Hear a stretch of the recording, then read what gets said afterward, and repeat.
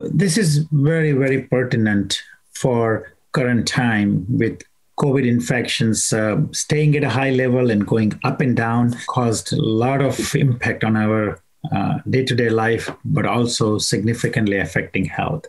So we, as part of the International Myeloma Society's work, joined together globally to collect data from each of the major countries and understand what drives the disease, COVID, in patients with myeloma, the outcome, and factors that may be utilized to treat disease better, meaning myeloma, but also try and see how we can prevent COVID from seriously affecting these patients. And what we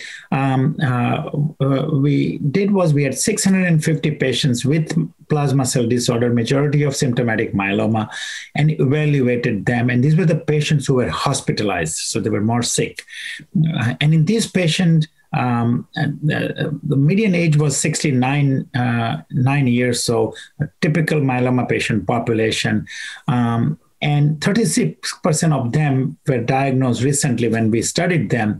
And 54% of those patients were receiving the first-line treatment. The point at that time being that the disease can happen at an earlier stage of the disease, doesn't have to have relapse refractory late-stage disease, where one would think immune system may or may not be as good.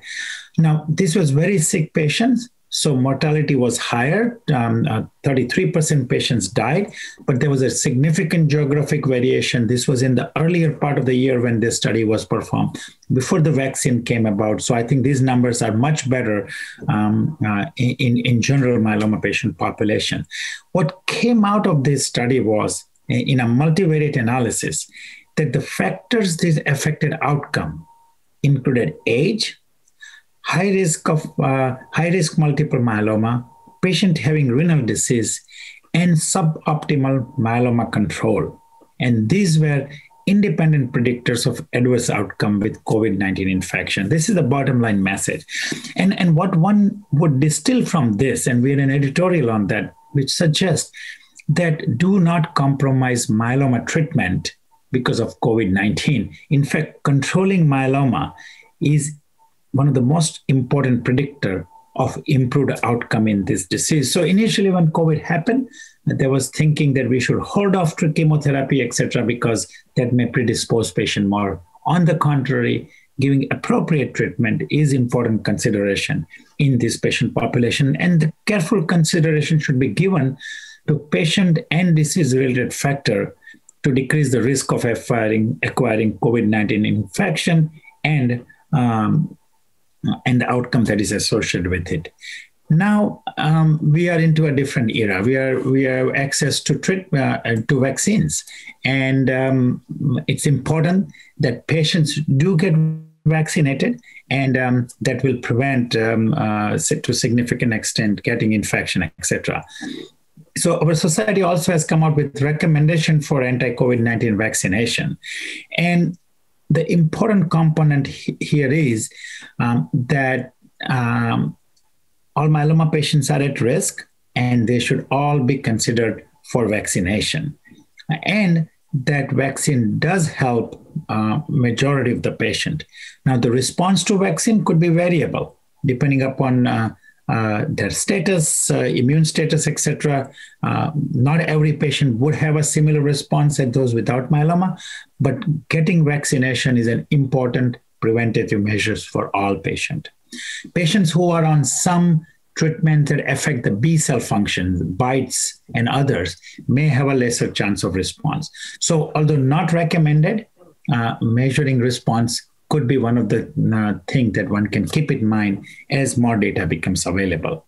Now, the types of vaccine to be used, the mRNA-based vaccines, are safe for utilization.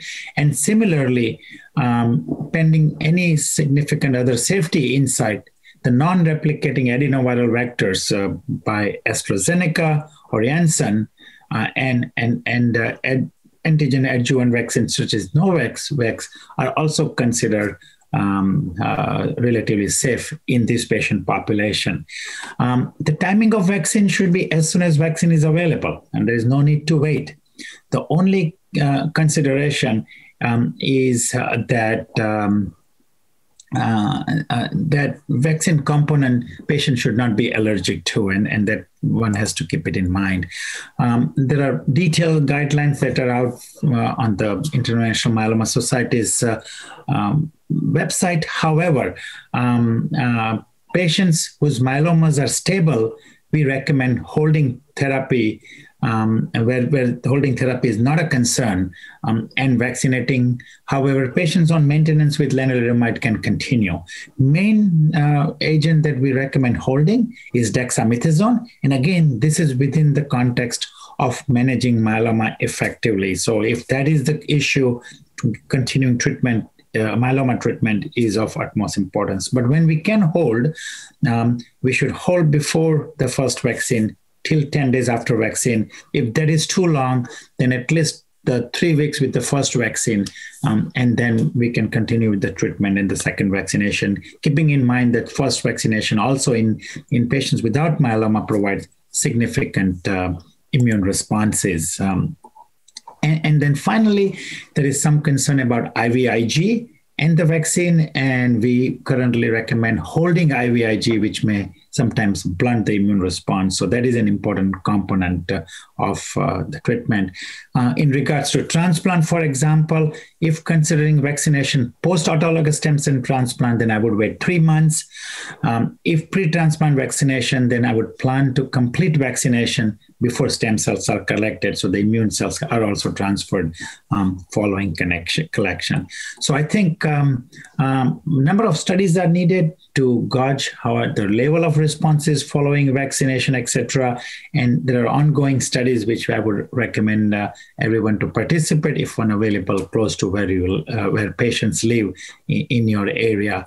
And the bottom line is that despite vaccination, taking the usual measures, social distancing, etc., wearing masks, is critically important for our patients.